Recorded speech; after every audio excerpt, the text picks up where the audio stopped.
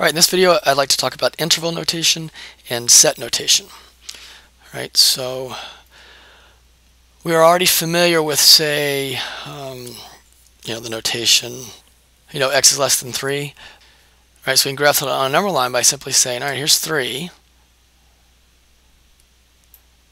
Alright, and we say, alright, we're going to shade to the left, right, because we want all numbers that are less than 3, so we shade out here to the left. Put a little arrow to note that it keeps going forever. And then we say, is the number 3 included or not included in the solution of this? Well, since x is less than 3, 3 is not included, and so we would use like an open circle or a parenthesis from a previous video. So I'm going to go ahead and use a parenthesis, right, since it's not included. So it look like such. But you could also have used an open circle, right, as opposed to, say, this one where we have, say, x is greater than 3. Alright, here's 3. And we want to shade out to the right this time because we want all numbers that are larger than 3. And put arrow on the end again. And this time, since 3 is included, we would use like a closed circle, a little dot, or a bracket. And I'm going to use a bracket, closed bracket, like that. Alright, so that would be the graphical representation of these two notations over here, right?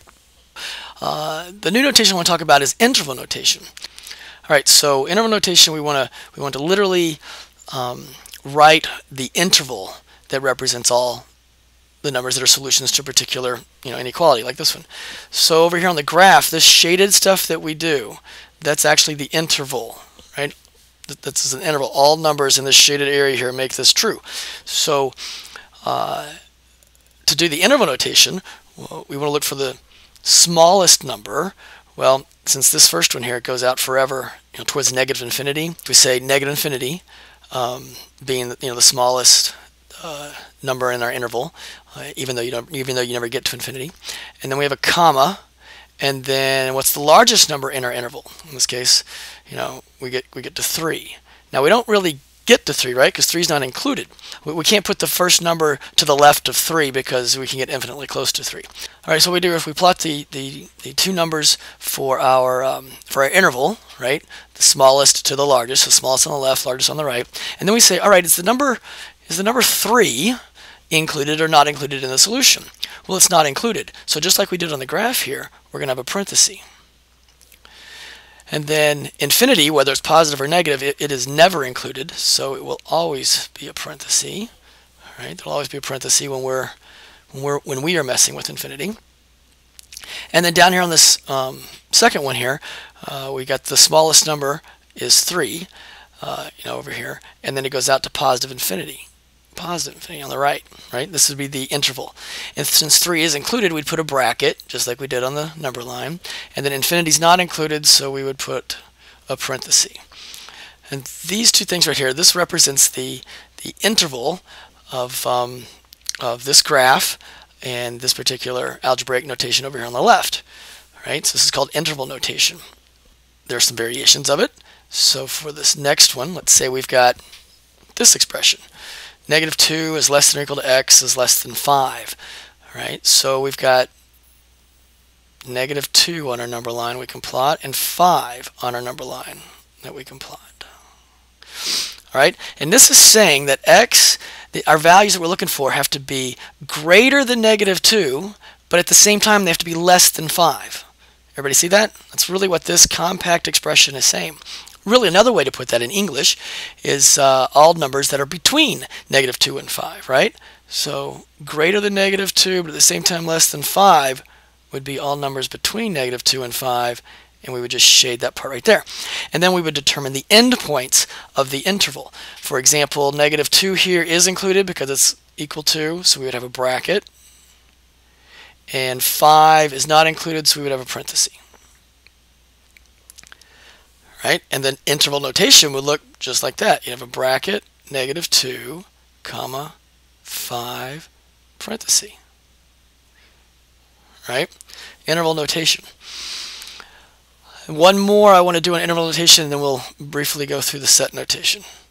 All right, so what if we have it looking like this? This is called these last two here are called compound inequalities. You'll see somewhere down the road. So here we're looking for all numbers that are solutions to this first inequality, x is less than or equal to -2, or any numbers that are solutions to the second inequality, x is greater than 5.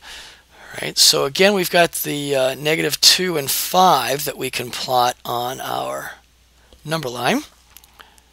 And then we look at, all right, since it's an or, we're looking for all the numbers that make either one of these true, right? So x is less than or equal to -2. Well, that would mean we'd shade out to the left here, less than -2. And since -2 is included, you'd have a bracket like such. And then for the second one, all numbers are greater than 5, so we'd shade out to the right here of 5, put a little arrow on, say it goes on forever. And then 5 is not included, so we'd put a parenthesis. Right? So that's what the graphical representation would look like for an algebraic solution such as this, with an or, typically with an or. Interval notation would look very similar. We've got two intervals though, right? As opposed to these first three examples, we had one interval. Now we have two. So we just do them both. So this first interval would have -infinity to -2 included.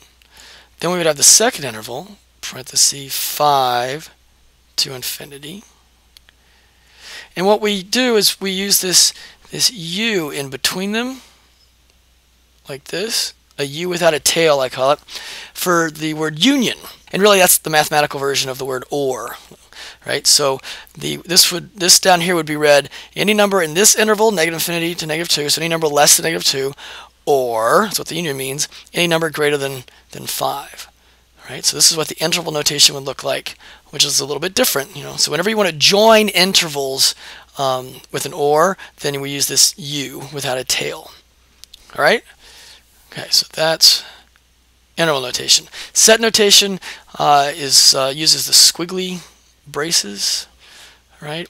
And it's whatever letter you're playing with. So in this case, we're playing with x. And then there's this vertical bar. Now that vertical bar means such that, right? So write that down. This vertical bar means such that. So we read this at the moment as all x's such that, well, such that what happens? Well, back here on the algebraic expression, such that x is less than 3. So this right here is called set notation. Right? We read all x's such that x is less than 3, which means that any number less than 3 are the numbers that we want for the solution. Right? So same idea down here. We'd have all x's such that x is greater than or equal to 3. For the third one down here, we'd have all x's such that x is between -2 and 5. Right? And then for this last one, we would have all x's such that x is less than -2 or x is greater than 5. So if you already have the algebraic solution, then writing it in set notation is pretty easy. You just throw in little x such that, or I should say whatever variable you're playing with. It might not be x that you're playing with. The new thing here is really the interval notation, and you should know how to use all four of these notations and be able to go between all four of these notations. So if you see x is less than 3, we know, hey, that means -infinity, 3 in interval notation, which also means, hey, all x is such that x is less than 3 in set notation. You want to be able to go between all four of them fairly easily. All right? All right, that's it. Study well. Please let me know if you have any questions.